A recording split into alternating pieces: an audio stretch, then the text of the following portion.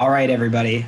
So in this video, I wanted to pick up where we left off, talking through the idea behind the definition of a limit, right? So as a reminder, when we talk about limit of a function, so the limit as x goes to p of f of x equals L, what we mean by that technically is the following sort of challenging definition in which for all epsilon, there exists a delta such that if we take an x value that is in the domain D and within the deleted, I see a typo, in the deleted delta neighborhood of P, then f of x will be within the deleted epsilon neighborhood of L.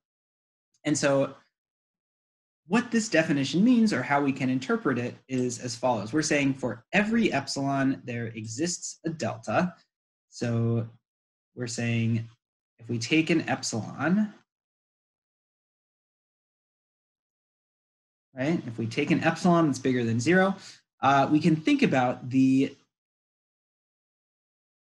epsilon neighborhood around L, right? And because L is a sort of point in our codomain, I'm thinking of this epsilon neighborhood as being along the y-axis, right? So up here we have the point L plus epsilon.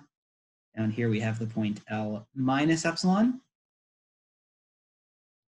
And so what we're saying then is that for every epsilon, there exists some delta, and delta will be a distance along our x-axis around P. So the idea here is that there will be some sort of delta neighborhood around P, and for the x values in that delta neighborhood, they will get mapped up here to within these epsilon, within this epsilon range of L. So let's see if we can see this a little more naturally. So I'm going to draw some dotted lines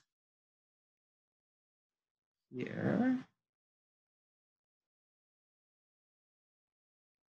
All right, and those dotted lines, sort of hit the function at this value down here and at this value here.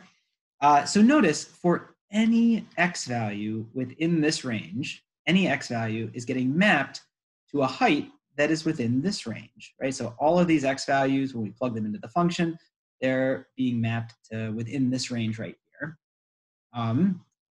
And so what I can do then is I can choose a delta value and create a delta neighborhood. And I'm going to let my delta color be purple, because why not? So if I say maybe this distance right here is my delta distance, and so my deleted delta neighborhood becomes this range, right? So it's jumping over the point P, but it goes from P minus delta up to P plus delta.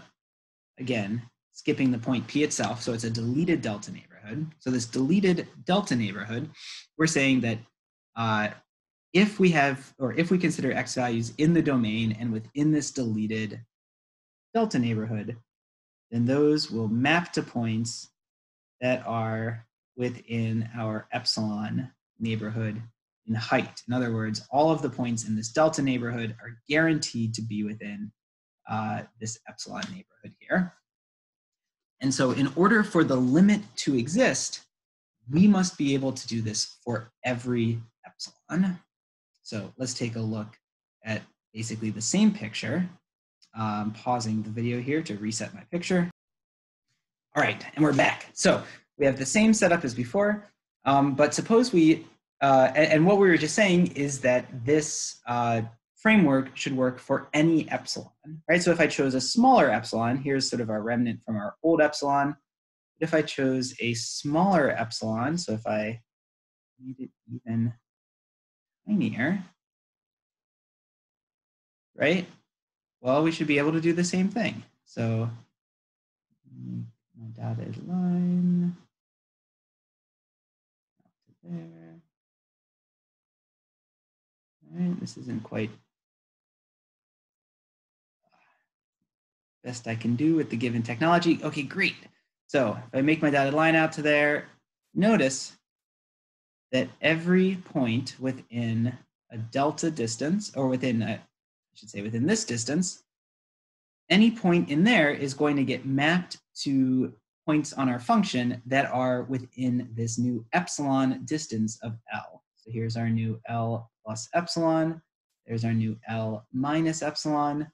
And what we're saying is that all of the points in this range get mapped to function values that are within this range.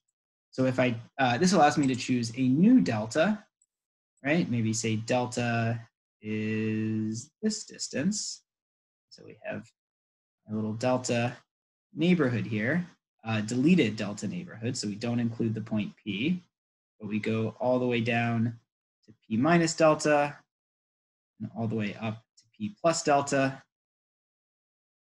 right? And then anything in this range here, excluding the point P because of the deleted neighborhood, will definitely get mapped up to something that is within this epsilon neighborhood. And we can play the same game for every epsilon.